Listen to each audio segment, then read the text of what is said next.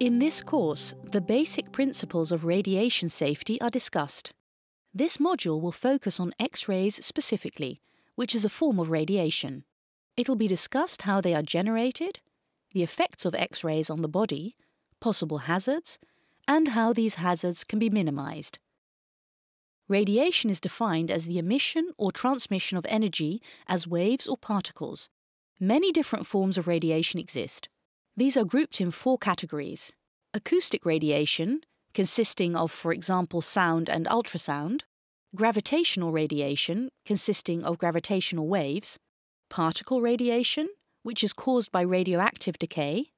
And electromagnetic radiation, which consists of the electromagnetic spectrum containing visible light and X-rays. Radiation can be divided into 2 categories: ionizing and non-ionizing radiation.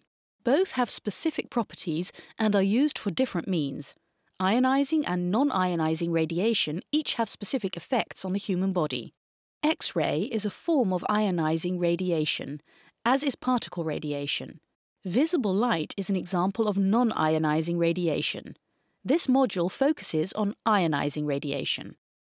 Ionizing radiation also exists in the atmosphere as background radiation and can have a natural or artificial source. Natural sources include the sun, gravity, and naturally occurring radioactive molecules such as radon and radium. Ionizing radiation can also be emitted from artificial sources, such as nuclear explosions. This module focuses on X-rays, as these are used to create medical images of internal structures of the patient before, during, and/or after surgery. X-ray is a form of energy, similar to visible light. X-rays move with a higher frequency and higher energy than visible light and can therefore pass through the body.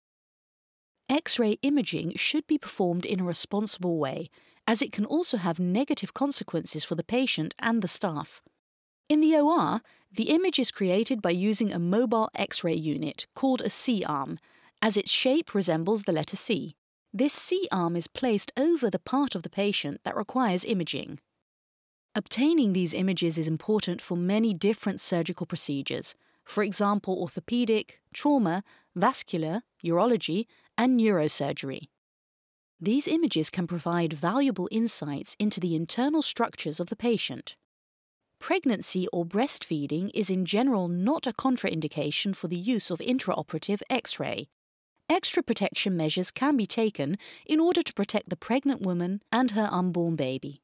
When a pregnant woman needs X-ray imaging, extra effort needs to be put into providing justification. When the use of X-ray is expected to outweigh the possible negative consequences, it can be used on a pregnant patient. When an employee who works with a C-arm is pregnant, her working conditions can be adjusted. For example, she can temporarily transfer to a different location where no C-arm is used.